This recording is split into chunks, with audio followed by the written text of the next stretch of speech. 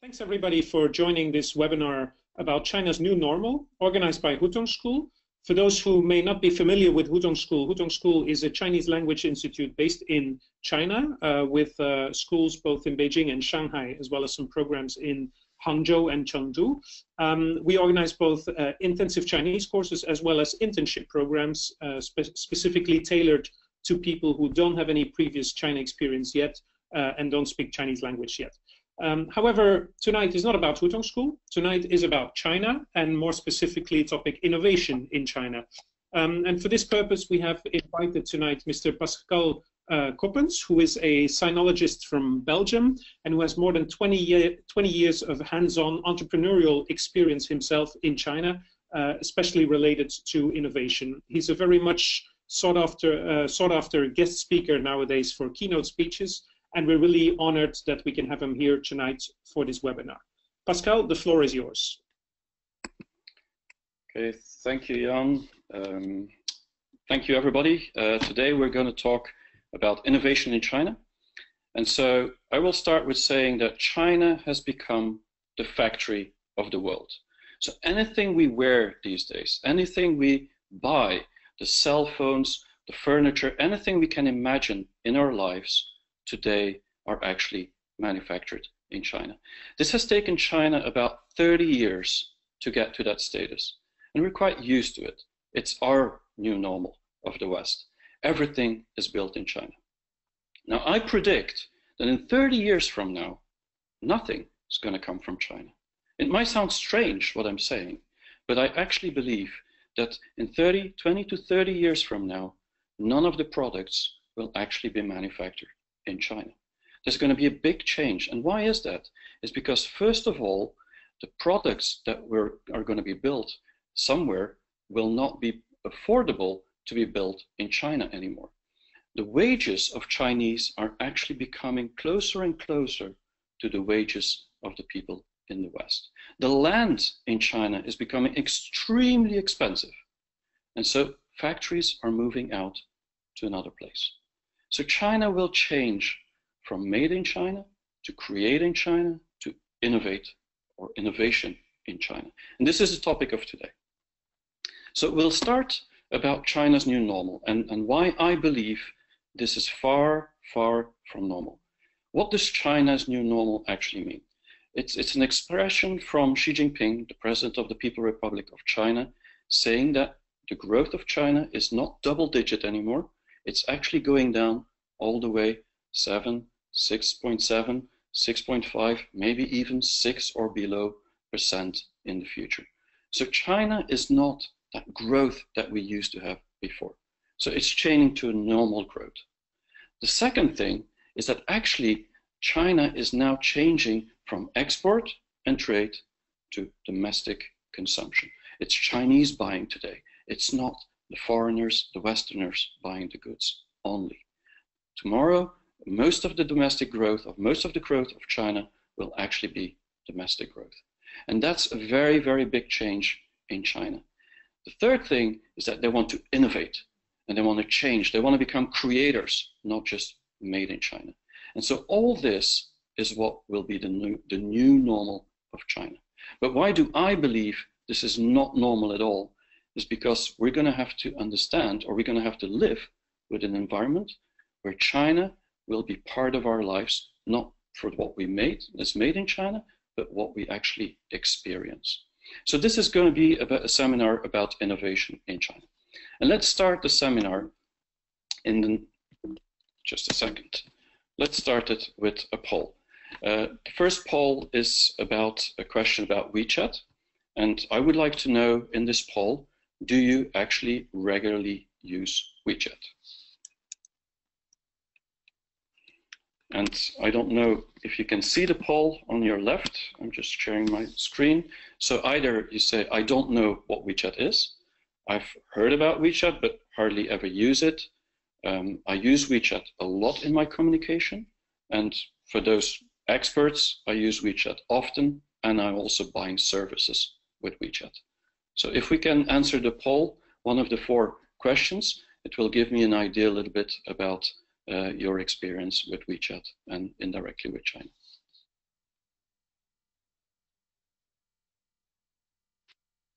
All right, I see the majority of the people have voted already, so I give you a few more seconds and then we'll show the results of this poll. Okay, so I'll just wait a little bit, but okay, this is very interesting. So I use WeChat a lot for communication, is what I see most. I don't see anybody so far using WeChat to buy services, so that makes me believe most of you are actually not living in China at this moment. I might be wrong, but at least I'm happy to say that most of the people know what WeChat is. For those who don't know what WeChat is, we'll get into the webinar a little bit further, but WeChat is pretty much the social platform of China today. So I'm going to start this presentation by explaining more about the new normal, which I explained before, and we'll start with Xi Jinping. Xi Jinping, which the Economist last month said the most powerful person on the planet. Is this true? Well, I believe it's starting to be true.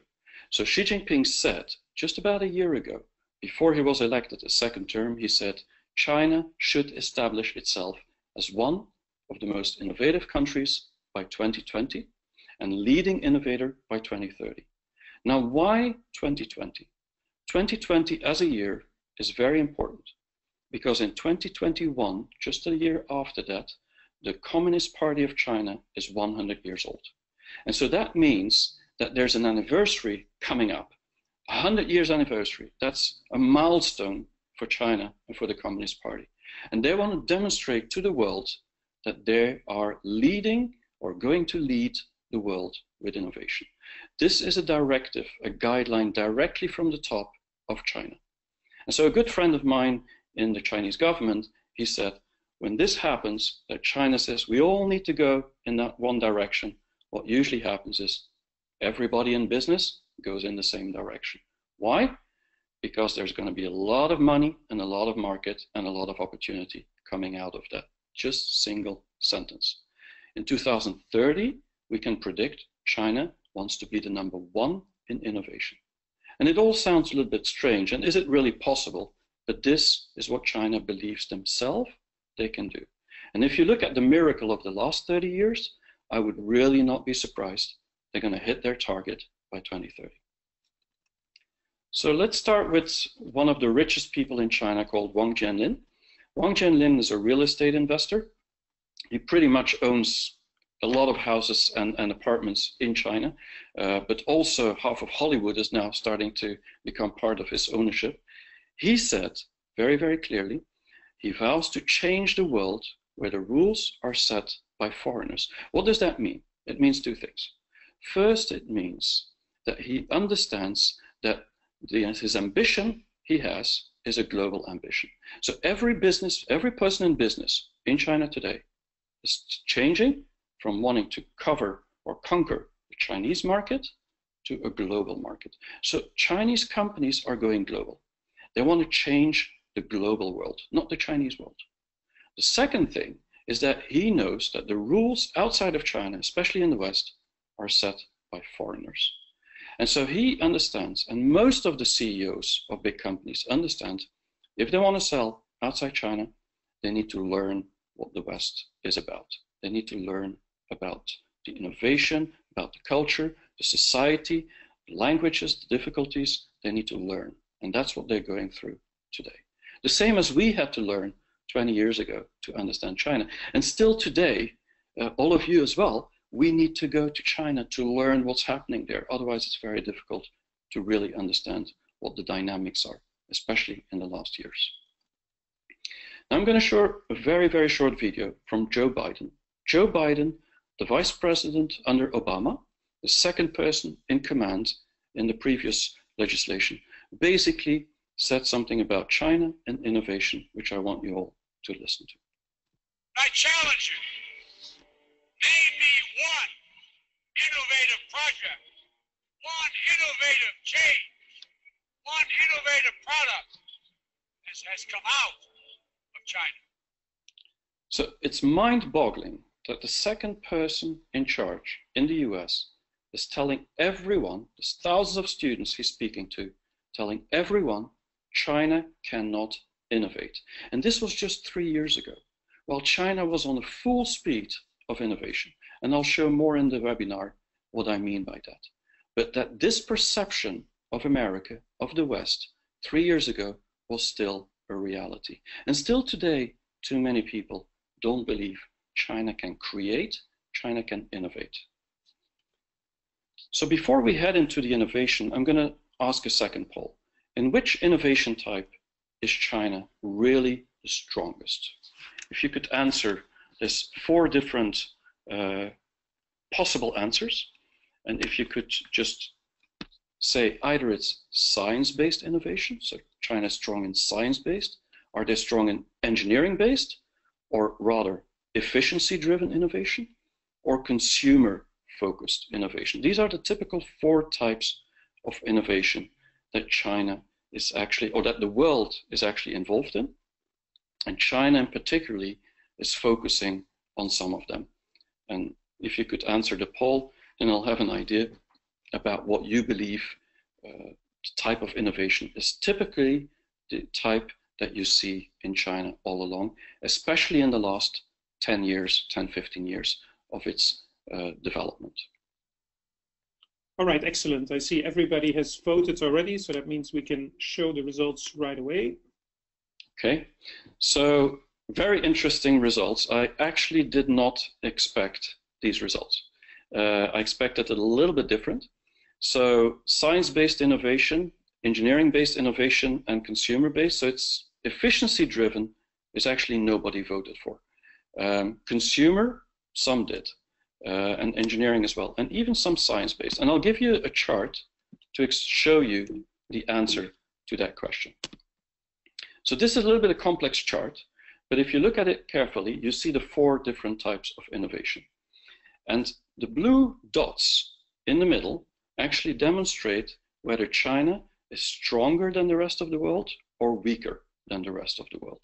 So if it's beyond the fair share number 1, so the first circle, then actually China is stronger than the rest of the world. If it's within the circle, China is weaker or lagging behind. And what's very clear is that in science-based, and we're talking about biotech, semiconductors, fine chemicals, pharmaceutical, China is nowhere compared to the rest of the world. They need to catch up big time to get there. In engineering-based, they're slowly catching up. And in some areas, there's even leading innovation. If you look at high-speed trains like railroad equipment, wind turbines, communication equipment like telecom from Huawei, then you see they're actually going very, very well. In high-speed trains, they're the number 1 in the world. Better than Siemens, better than Alstom. Now, if you look at efficiency-driven, this is the strongest part of China. And it's actually interesting because the poll said nobody saw efficiency-driven as the strongest point. And I think it's because in the West, we usually believe, especially in countries like Germany, that we are extremely efficient. But what efficiency-driven here means is that you have the best quality for the best price. It doesn't always mean you have the best quality. It means the best quality for the best price. Now, in many areas, it's also the best quality that you can get today. Now, consumer-focused, this is catching up very, very fast. And especially in the social media, in the software, in the retail, in smartphones, I mean, they're way ahead of the other countries, except maybe Samsung and iPhones, they're getting there out there. So China's very, very strong in everything that's efficiency and customer focused. And the rest, they're moving up as they go along. Now I'm going to go through 6 waves of innovation. The reason I'm doing that is to show you in my 25 years of China experience is what I've seen change into the Chinese development of products. So I've taken more the hardware and software as examples because it's easy to understand. If I take biotech, it would be very complicated. But these are 6 waves that I've seen happen over the last 25 years.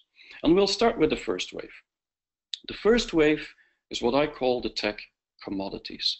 These are the Huaweis, the Hisense, the Lenovo's, the Haiers, ZTE, the companies that actually build good value for very good price.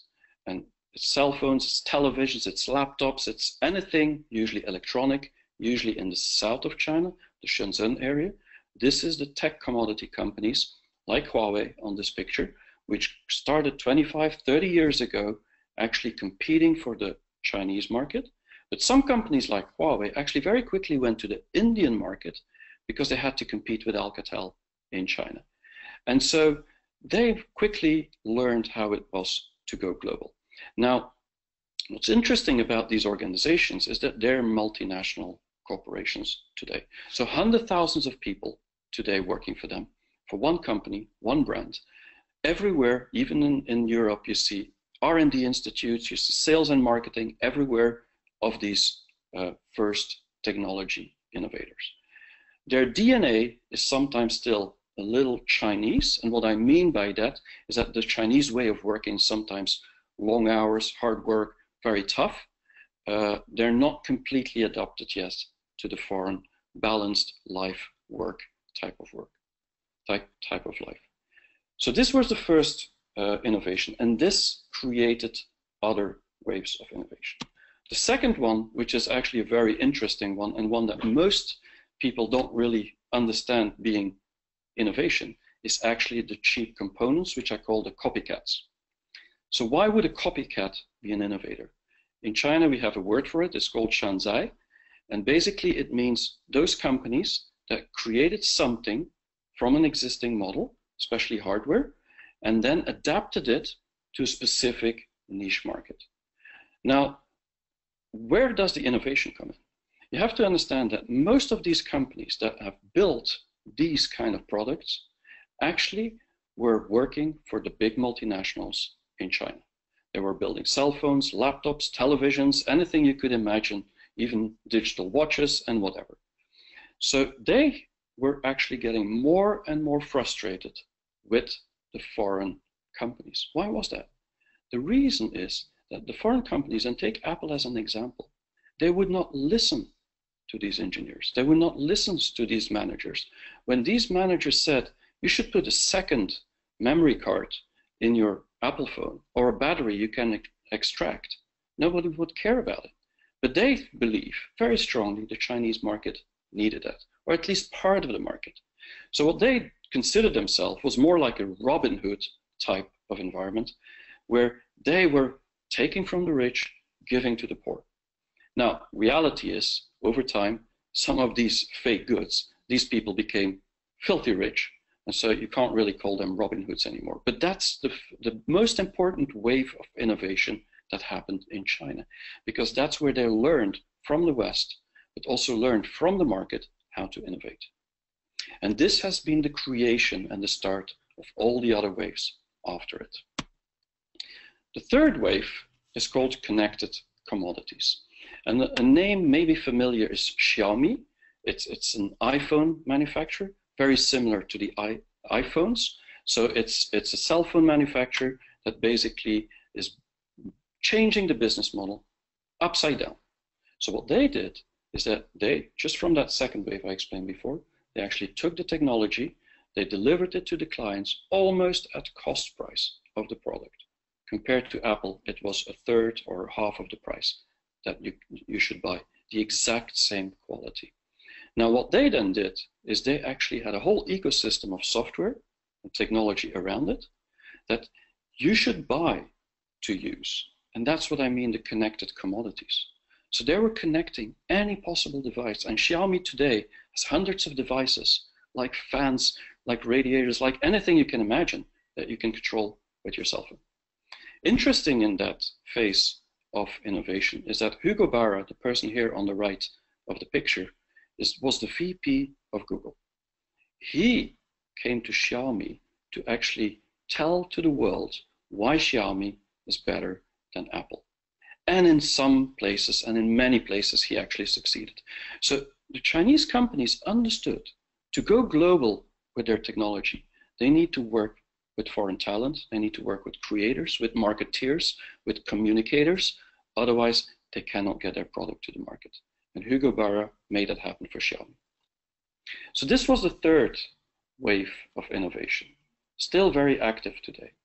The fourth wave, which I believe one of the most interesting to watch, is what we call the adaptable innovation. It means that they started from, again, a copy model, usually software, a copy model, and typically are the Baidu, Alibaba, Tencent, those companies we know. They copied Google, Facebook, Amazon, and so on, or eBay. And what they did is not just did they copy it, because of course they did 20 years or 15 years ago, and Alibaba is now 19 years old. They started copying, but very quickly they improved the system. A little bit similar like in Japan 30, 40 years ago. They improved the system and adapted it for the Chinese market so we could quickly see products which were much richer than actually the products of the originator that they copied from. If you take WeChat, which I was in the first poll as an example, the social media is so much more than I would say Facebook or WhatsApp separately. It's a whole ecosystem. It's actually an operating system for your whole life in China. Baidu, as an example, which actually is the search engine of China, so the Google of China, is today the #1 company in China building artificial intelligence for self-driving cars. And so I know for a fact, and it's actually on the roadmap of Baidu, that in 2 to 3 years from now, there will be self-driving cars in Shanghai City with Baidu software.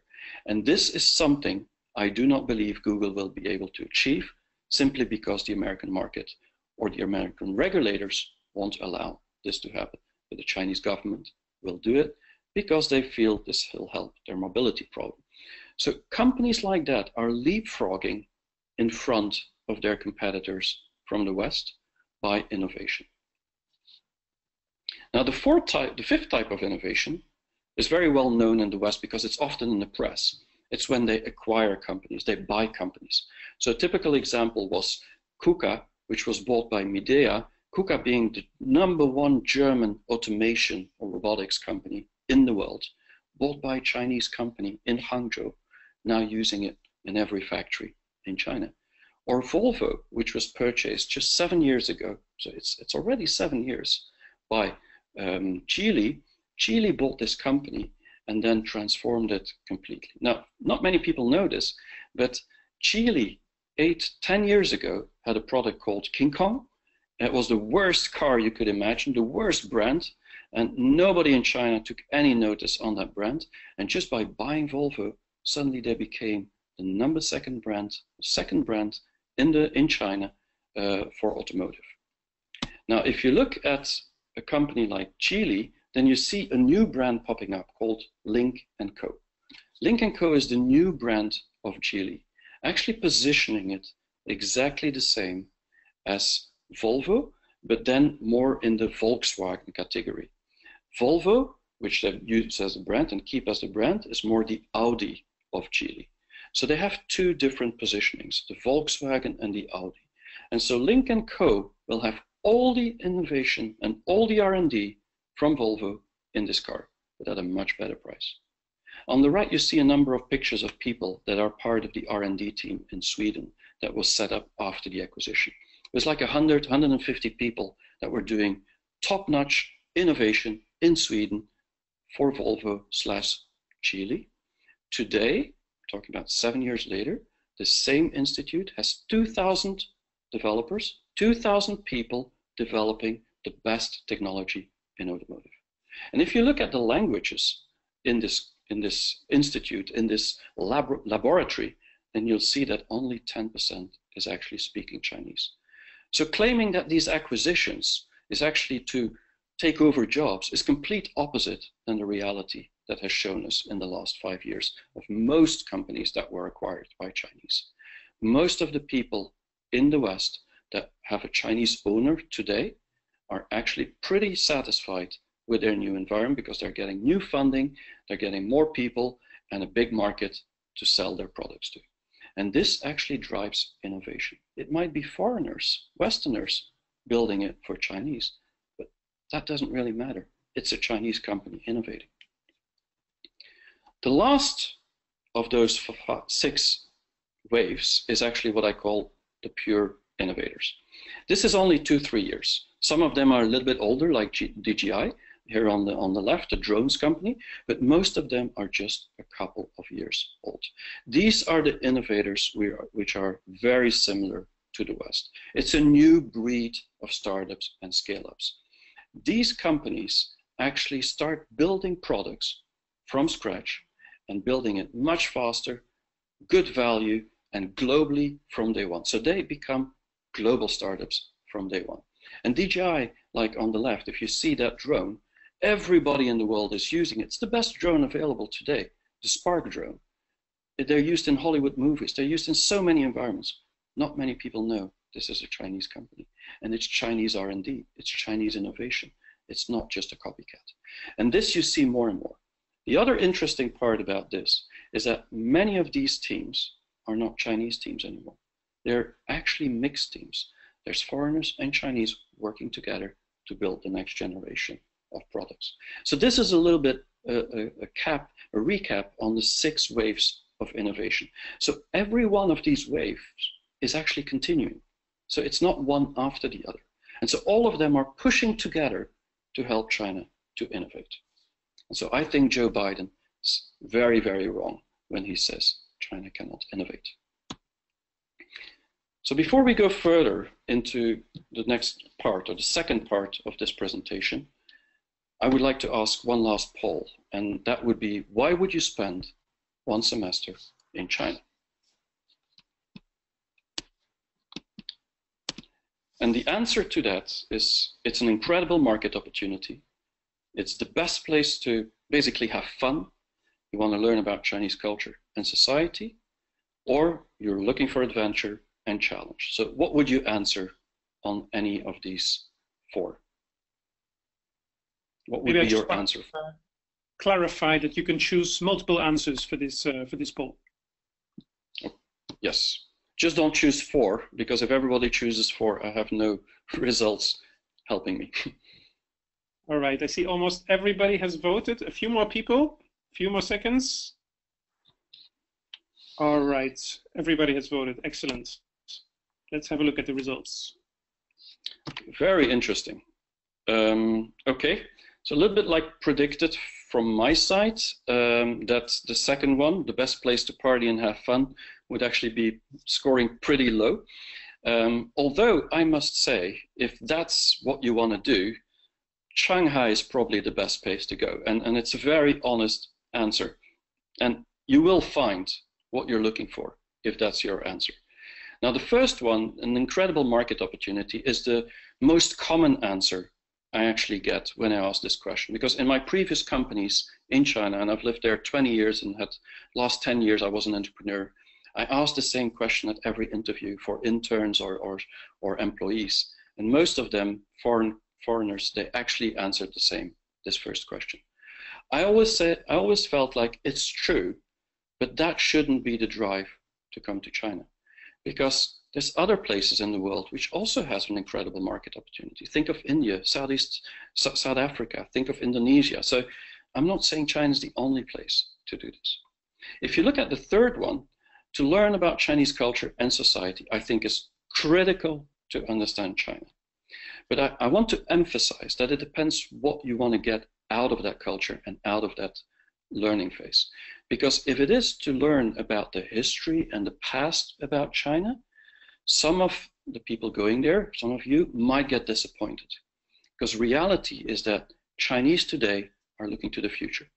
They're looking at making money, they're looking at actually improving, advancing their lives. And so their culture today is not the same as the culture we've learned from the past. And every 10 years, China has a new generation, so a new culture in itself, where here it takes 25 years for a generation.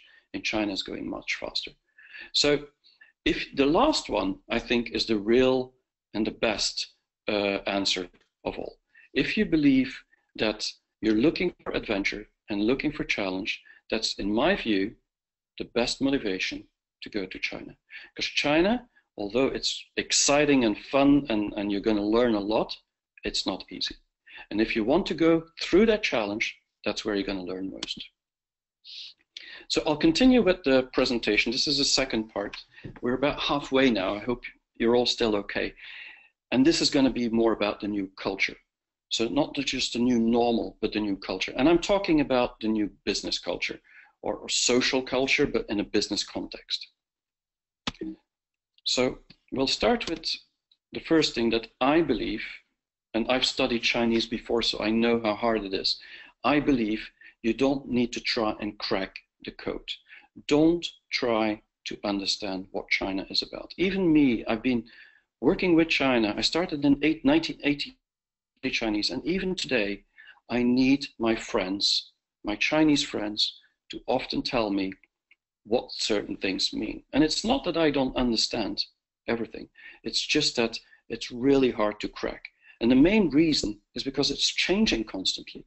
So you're a few months out of China, or you meet some new experience, and you just can't play it anymore. So China is not about trying to crack the code, in my view. China is about living the experience, being part of Chinese society, so that you actually can recognize the patterns, both in business and in culture and in social context. So it's not about learning only, it's about experiencing.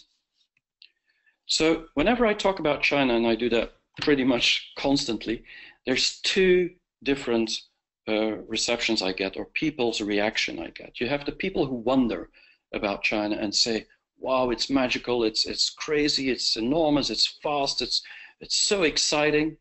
And then you have a lot of people in the West saying, China is not bad, it's not good, there's bad things, there's going to be bad things happening, there's a bubble, it's going to burst, the economy is not stable, pollution, so a lot of bad things. And in a way, everybody's right and everybody's wrong. But how do Chinese look at their own market? And that's something we need to look at. So instead of looking at China itself, we need to understand how Chinese look at China.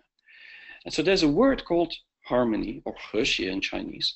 And harmony is actually looking at the past and the future by the same person, looking at positive and negative with the same person. In Europe, or in the West, it's often binary. It's often that person is more positive, that person is more negative. In China, you find the same context in the same person. And so China is all about projection and protection. Whether it's business or in other environments, it's all about looking to the future, having big dreams, big goals, moving forward, but always looking back, like, am I taking the right steps? And in China, we call that stepping stones, which means you take one step, you test it out, and if it works, you take the next step. If it doesn't work out, you quickly go back. And so as long as you move quickly, you can actually move along pretty interestingly, faster than many others who look more at understanding and reasoning than actually feeling from their heart. So this is what China is often about. So what I'm going to do now is I'm going to separate what I believe China is strong at compared to what I believe Europe or the West is strong at. And so I believe China is extremely strong in addressing the market. So I made two word clouds to explain that. The first word cloud is actually about the goods, the products, the services. China is looking at customers, they're looking at market, they're looking at actually taking market share. In the West, in Europe, in the West in general, what we look at is the foundation of the company. The value of a company in China is its consumers, is its market, is its speed, its revenue. In Europe, the value of a company is often its technology, its organization, its foundations, its leading or first companies to the market. So they're number one, so they have a big leapway, and that's usually through technology. So China looks at value different from the West. If we in the West want to sell our technology, bring it to China, then China says, okay, but you need our market, and that's our biggest value. So how about we trade? Western companies then often say, this doesn't work like that. I give you my technology, you have to pay me. So this is a little bit where the context can be complicated. But this is what defines China. If we look at growth, we see that China has grown from 2% to 15% in GDP in just 20 years. And now the purchasing power parity, which means the amount of money people have to buy things, has actually become the biggest in the world. So Chinese consumers have more money than American consumers or European consumers. And that's the message we should understand. And this is shown in the sales on Alibaba, the e-commerce site, on Singles Day. Singles Day is a shopping festival on November 11. And there we saw that in 24 hours, they've sold, just 2 weeks ago, $25.4 billion in sales. That's the GDP of many smaller countries in the world, just in one day, 24 hours. Chinese customers, Chinese consumers have money like crazy. They know that they want to spend. Very different from previous generation who were saving. So their parents and grandparents saving money. They're spending money of their parents and grandparents, but also their own money they're spending. So China's changing to domestic, actually, consumption and growth. Now, to understand innovation, difference between Chinese company and a Western company, I made this graph. And so you can see that a Chinese company is actually focused on making money from day one. Very short-sighted, very short-term. They want to make money, and innovation or technology is the second most important thing. Once they are big, they made a lot of money, they're powerful, and suddenly their market might be challenging because they might have competitors or the market doesn't grow anymore. That's when they start to innovate, and then they invest lots of money into innovation. That's why the revenue goes down. In the West, it's different. When we start a company, we first innovate. We first invest in intellectual property and building products, building things, and then gradually we go to market. We find funding, and then we make it to the market. So very different way of looking. The Chinese way might take longer in the long run, but the growth might be much faster. And this is what we've just seen today. A company like Tencent, the owner of WeChat, has become bigger in valuation than Facebook, the first time in history. So this is something that is really happening. Now, if we compare money against brands, I believe that money is not any problem in China anywhere. If you look at billionaires, there's more billionaires in China than in the US today. Now, more important than that is that the new billionaires globally are actually for 70% coming from China. So there's a billionaire every week, 2-3 billionaires every week coming from China. Money is available everywhere. Now, what's important about that is that most of these billionaires are actually entrepreneurs. They're self-made entrepreneurs, and they are putting their money back into the industry, back into the companies. So it's an ideal place for a startup, for a scale-up. You get money from people who made it. Second thing is the government, because that's an important part of the innovation. The government 3, 4, 5 years ago was not spending money on innovation, on startups, on scale-ups. Everything was going to big projects. That has changed. Since 2-3 years, the government is pouring money into innovation. If you remember, it's to reach that date of 2020. They want to show that they can innovate. And so $336 billion is available for startups. So if you're a startup with a good product and a market, and you don't find money in China, then this must be something really wrong. So this is the reality of China today. Now, what we are very good at in Europe, especially in Europe, is building brands. It's not just about innovation. This is about emotional connection with the consumer. The cars like a Porsche, a BMW, an expensive watch, Belgian chocolates, because I'm from Belgium, these are emotional things. The Chinese value that. And that's something they still haven't figured out how to get around that. How can they build brands that people love, not just buy because of the good price or the good value, but actually people are falling in love with these brands.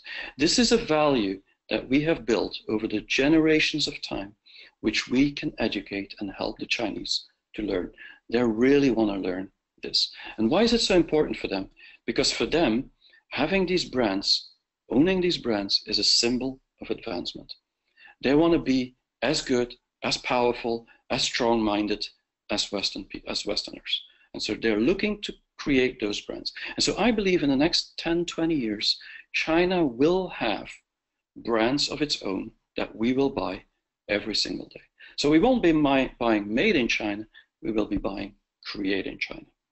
And that's a big difference for the future. Now, the next one I want to talk about is talent versus efficiency. So where do you find good talent in China? Is there good talent in China?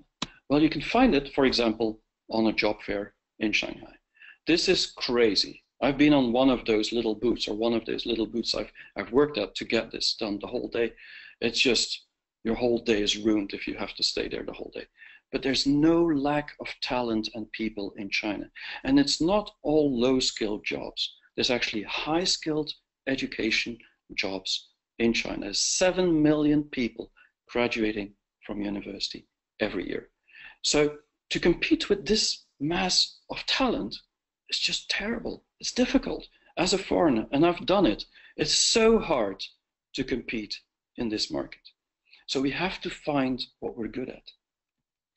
Now, Apple CEO Tim Cook is today building an R&D institute or an R&D facility in the south of China, which he's going to spend $500 million, because he's saying very clearly, some of the best electronic engineers in the world are in China. He cannot find enough engineers in Silicon Valley. He has to go to China to find the engineers to build the next iPhone. So this is a reality. China has more talent than actually we think we know about. Now, if we go back to the efficiency of the talent, which is a very different topic, then we can see that Nagel Makers, which is a Belgian private bank, was bought by Anbank Securities just 2 years ago. And this CEO, who came from China, basically said, in China, when you hire people, you have to train them, you have to coach them. It's hard to trust them in the beginning. It takes time. And that's a reality I've experienced for 15 years in China. HR is one of the biggest headaches in China. And the other issue is that there's so many jobs and so many opportunities that people stay 1 year, 2 years, they're gone. So why train them? In Europe, it's much different. We have a work ethic that is much, much more stable for Chinese companies. And they've noticed it. That's why they want to develop European R&D, European teams for their Chinese market and later their global market. So big difference happening today. Agile versus meaning. You cannot beat Chinese in speed.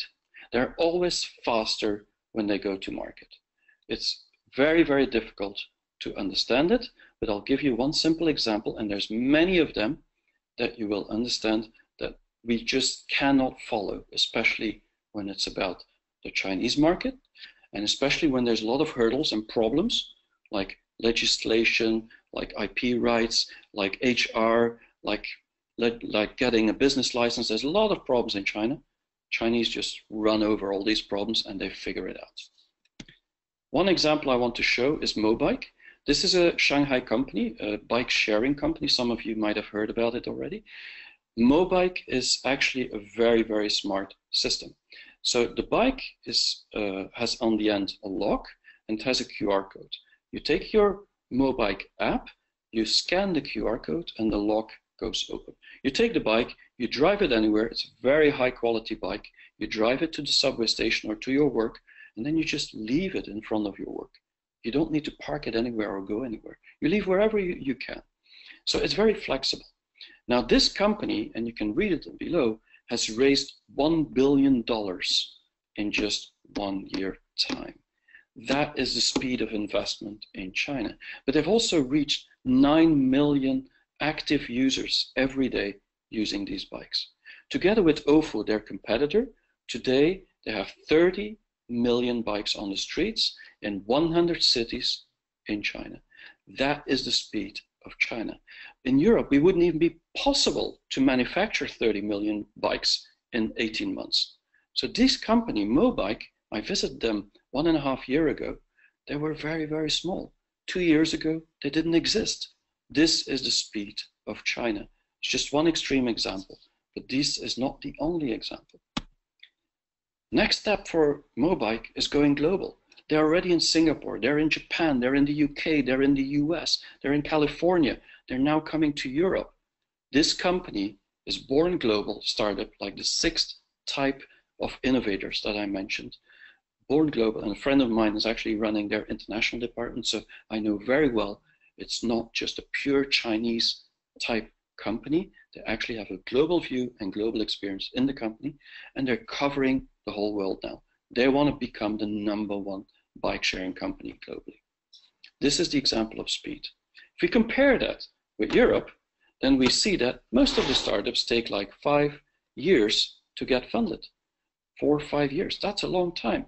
And the average funding they get is a few million euros for most companies. And we're talking about the best companies in Europe. So comparing one by the other, it's just, there's no comparison. And that's a little bit my story, is that if you want to compete on speed, you're probably going to lose. So you need to find other things to compete on. Now, one thing I believe is that slow is beautiful. So the speed is great in China, but it's also exhausting. So Chinese are looking for ways to build things that are more profound, that have foundation, that basically are more analytic, are more research done. This is something we are very good at in Europe. Chinese not. They don't have time or patience for it. So our slowness is actually an added value. It may sound strange, but this is what I believe. Now, the last thing, or one last thing, is the user-centricness versus data-driven.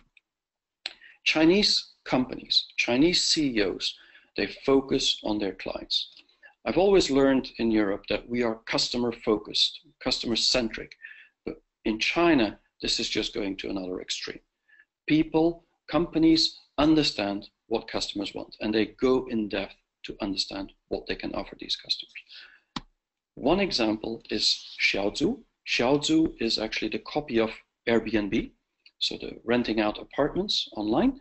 Basically, what Xiaozu does different from Airbnb is that Xiaozu has like thousands of consultants. And these consultants, they will go into the rooms of the tenants, so the people who rent out the rooms, and will help them to change the rooms. They will say, you need to paint your walls in a different color. Maybe get different bed sheets. Maybe get another lock on your door. If you do all that and you listen to me, I guarantee you can rent your home at a higher price. And so it's a win-win. These consultants even help them to go and buy the paint if needed. So this is a very different business model, but this is what I mean by customer centricity. This is something that China is very strong at, and it's something we in the West believe we're strong at, but in China it has a different dimension. Now, one of my friends, William Baobin, who's running the China Accelerator, the #1 accelerator in China, it's in Shanghai, always said Chinese are not good at mathematics. It's a little bit weird because they win all the mathematics competition, but why would you say they're not good at mathematics? The reason is because the good mathematicians, they actually go abroad, or they get scooped up by the big multinationals or big companies like Baidu and Tencent. And so the problem is that there's not enough people that actually are willing to spend the time on the deep knowledge. So data-driven innovation is very difficult for China. And this is contradictory to the fact that China is the country with most data. So Tencent has huge data, Baidu has huge amount of data, but they don't have the scientists to analyze it. So the data is a little bit lost. And there's an opportunity for the West, who actually, we like to analyze things. And so we can build or help Chinese to make sense of all their data. And so we can work together. The last one I want to show is personal versus business. So I've explained a little bit about WeChat, and people very often compare it with WhatsApp, but actually it's so much more. It's Facebook, Google Maps, PayPal, it's Amazon, I mean, Bol.com, whatever you can think of, everything is in this one app. And so the nice thing about WeChat is that it makes your life much more efficient, because you don't need 20 different apps to do 20 different things. But why is this possible? The main reason this is possible is because business and personal actually mix in China. What it means is that in China, Chinese citizens, Chinese people want to do business with their friends. Because if you trust each other, it's much safer, especially in an environment with so many people. In the West, we usually don't want to do business with our friends, because if it goes bad, then basically we lose our friend. So a very different context. And so Chinese will work 6 days a week with their colleagues, and on the 7th day, they will go on a holiday again with their colleagues to another city. So business and friends, it's all one. And so WeChat, besides all these apps, also has all the possible websites in the world you could imagine on this one app. So you don't need laptops anymore, just your mobile phone, one app, and your life's set. And that's the difference with WeChat. So this is something where personal and business has a different meaning.